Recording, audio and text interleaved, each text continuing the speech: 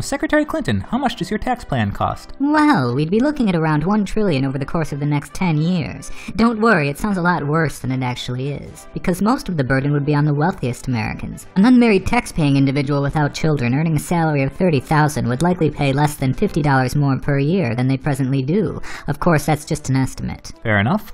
Senator Sanders, how much does your tax plan cost? Around $15 trillion over the course of the next 10 years. Like Secretary Clinton's plan, the rich would take the brunt of it. However, an unmarried tax-paying individual without children earning a salary of $30,000 would likely pay well over $3,000 more per year than they presently do. Of course, that's just an estimate. Yikes! People earning a salary of $30,000 have often had enough difficulty paying their bills as it is, even the ones that aren't paying off medical and student loan debt. Aren't you concerned that were you to win the nomination that the primary voters and caucus goers who supported you, not the die-hard field-of-burners mind you, but the folks who merely chose you as an alternative to Secretary Clinton without knowing the specifics of your tax plan, might drop you for a Republican candidate or merely abstain from voting were they to learn about this? And they'd learn about this pretty quickly once the GOP would start attacking. I mean, this could easily turn into Reagan versus Mondale 2.0 come the general election if you're not careful. I'd like to think that every single American would be willing to do what it takes to do what's healthy for them and also beneficial for their fellow Americans.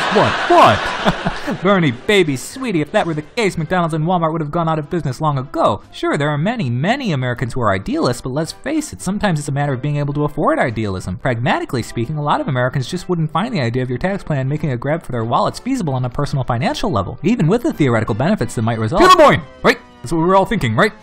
I've had just about enough of you, sir.